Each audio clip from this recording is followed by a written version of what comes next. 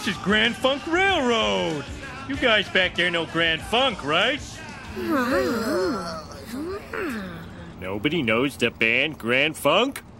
The wild, shirtless lyrics of Mark Farner? The bong-rattling bass of Mel Shocker? The competent drum work of Don Brewer? Oh, man!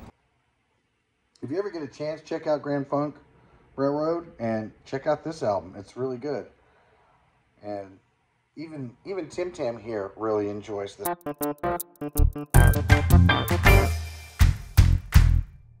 What up, nerd? Welcome to Thursday Collection Connection, where we're playing that game. It's just an excuse to talk about records. I play the game with my brother, Plastic Eric, from the Plastic Soundwave Cult channel, and he plays every Monday. I play every Thursday.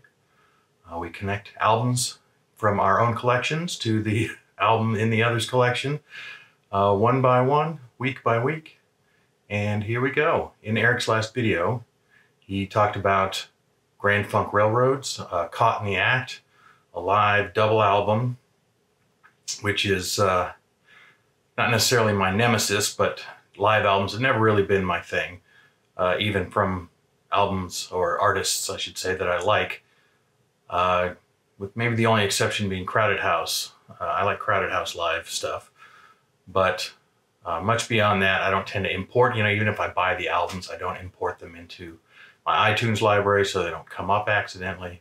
Eric gave me actually a compilation from the Icon series of Grand Funk Railroad last year for my birthday. He's proselytizing a little bit there, thinking I would appreciate the music of Grand Funk Railroad that he, as he said, had just sort of recently, in recent years, discovered. I'm coming around to it, I'll get there eventually. Honestly, every time I hear Grand Funk Railroad, the first thing I think of is that Simpsons clip I opened with. But as far as a connection, they perform on the album the track Some Kind of Wonderful, which is a cover.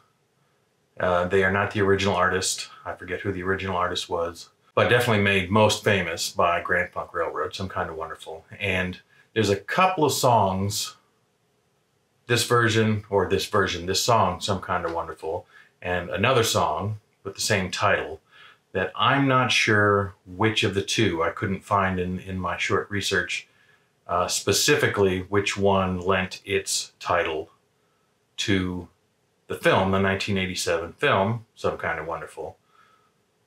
But it seems as likely that it's this version as much as any. And being a cover, I thought of another film commonly attributed to John Hughes, but actually, like Some Kind of Wonderful, was written by John Hughes, but actually directed by Howie Deutsch, both films. And that film, of course, is Pretty in Pink. And the Psychedelic Furs song, Pretty in Pink, that first appeared on their second album, I think, Talk, Talk, Talk, maybe, and was re-recorded, so in effect a cover of their own song, a new version with some sax added and things, for the soundtrack of the film Pretty in Pink from 1986. Some fun facts on the film first, I guess. First off, I had a huge thing for Molly Ringwald. Huge thing for Molly Ringwald. Our cat was named Molly. And had we not named our cat Molly, there's a good chance that our first child would have been named Molly had we not burned it on the cat. But the film Pretty in Pink was originally intended, the original ending of it had Molly Ringwald ending up with John Cryer's Ducky Dale. And the test audiences didn't like it, and so they reshot a new ending with, oh crap, I'm gonna forget what his name is. This one. In a bad wig, ending up with him instead. And that's not what they wanted to do, and so what they ended up doing, and I picked up on this before I ever found out that it was explicitly what they were doing, is that they flipped the genders and remade the movie as Some Kind of Wonderful where the protagonist, Eric Stoltz in that case, actually ends up with the best friend, the sort of down on their, not down on their luck necessarily, but the gritty, earthy, long time crushing a best friend as opposed to their own crush.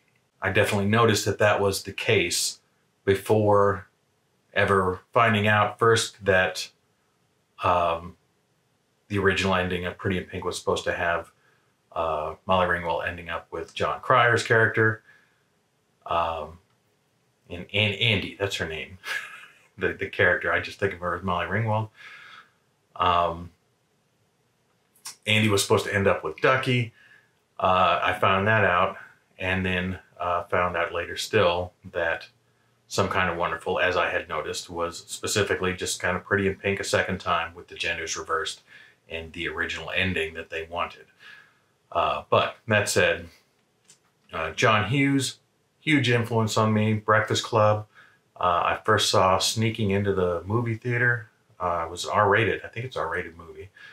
And I was, 13 years old, had gone to see a Dario Argento horror movie with my brother and a friend from across the street who was the adult of the group. And that movie was Demons, and it took place in a theater, in a movie theater.